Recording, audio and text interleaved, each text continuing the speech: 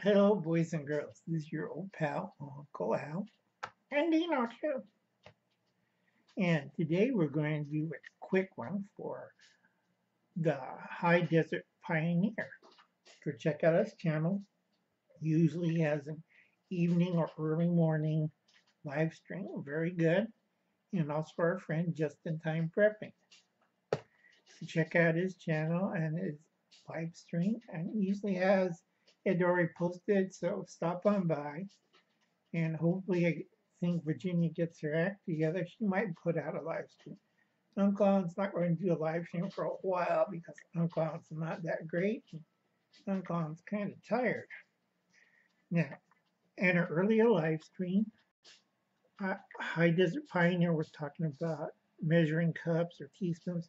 You should have 2 cup measuring cup, and also you should have a shot glass. This is a measuring shot glass, and if you look at it, it covers all the way up to about 8 tablespoons and tells you about milliliters, ounces, and teaspoons.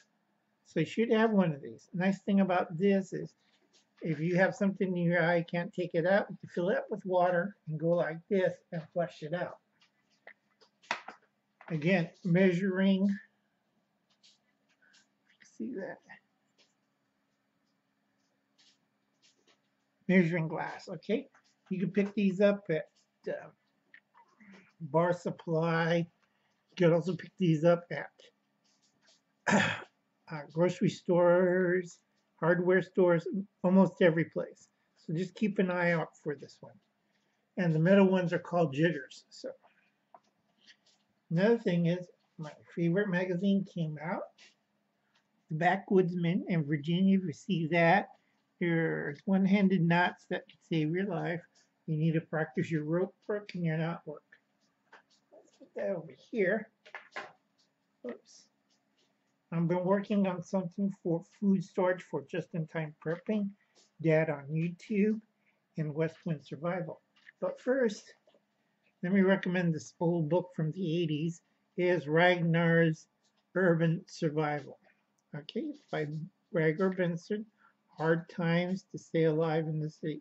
I used one of his checklists, and I want to send the letter to Dad on YouTube, and if Westwind can email me his address, I'll send him a copy too. And like I said, a lot of people also, I know Will's address, I just got to find it. I'm going a little dingy sometimes in the head. So I'm keeping this short. I like to show you what I recommend. Now, a lot of people, Savage Survival covered this pretty good. And go please check out his channel and videos. Are these, okay? Now, this is great hunting arrow. I don't like to use my expensive broadheads, the razor blades, because they're damn expensive, and these are cheap. So I tell people get about 50 of them, tuck them away. You could buy them, go on Amazon, you can go through these overstock. I think it's overstock. I'm going blind as hell, so yeah, these are overstock.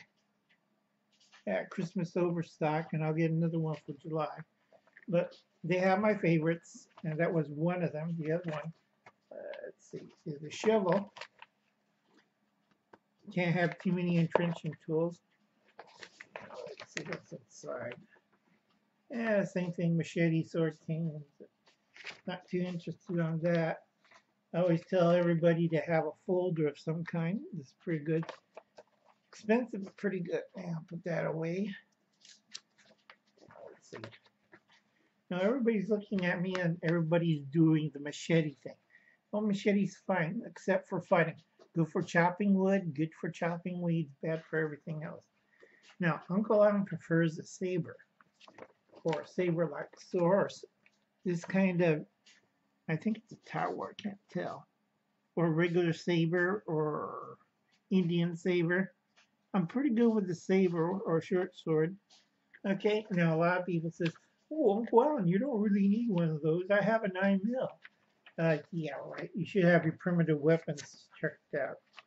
I'm trying to find something, but I guess I can't see it. Uncle Alan's getting old and kind of dotty in his years, but I'm still a mean-ass dinosaur. I should remember that. Ah, here it is. Now, a lot of you kids don't use bladed weapons. So I think I'm slowing down a bit. Could be a lag, could be memory, could be a lot of things. I hope it's not memory. Okay. Well, anyway, nice thing about these is Uncle Alan likes push daggers, okay? As a hideout. It's pretty good when you kidney punch somebody or put it right between the ribs. But Uncle Alan's kind of slow and kind of old, but he has a few tricks up his sleeve. Now I'm showing this, all right, and a lot of people are asking, how come a saber, Uncle Alan? And they're kind of looking at me like Uncle Alan's kind of a little nuts, because you can't thrust with a machete. Machete is designed for chopping motion, not a stabbing motion. Pokey pokey. I'll probably bring this back up. It's good until about January 31st. So put that over there. I want to keep this short, not too long. Shout out to Bethany, my favorite little gamer. Hubble's cat should take up fencing. Steve Foco, learn how to use a saber. Let's see. Sandra the Strange, Hike and Keep. High Desert Pioneer, this video is for you. Reverend Christine, Panhandle Preparedness and DUI. For the DIY. DIY, not DOY. Okay, Lily in the Wild. They're half blind, Uncle Al. Sorry. Uncle Alan is half blind. Mother in the Wild. It's a good idea to learn the, let's see, archery, either a crossbow or bow and arrow. Know the tips, like I showed you in the earlier part of this video. Uncle Alan also has another set that's armor piercing. So if you think, oh, I'm wearing a bulletproof vest, it'll stop that. Think again. I have bobbins, and bobbins screw on really good on my graphite shafts. And if you're wearing a class 3 without plates, well, you're going to be a pincushion. Or, let me go. Okay, Mother in the Wild. LA Prepper, Chris McBee, oh, praying for you, Chris. Jordan Jakenberg, for a price of a tall soda, you can send Jordan some cash through his PayPal to help him out. Again, just in time prepping, Will Russell on Wednesday and Saturday night. Check him out. And if you can, a little cash in his PayPal account, tell him that Uncle Alan sent you over there. The Revolting Man, Native Tears, and Savage Survival. Please check out the channels.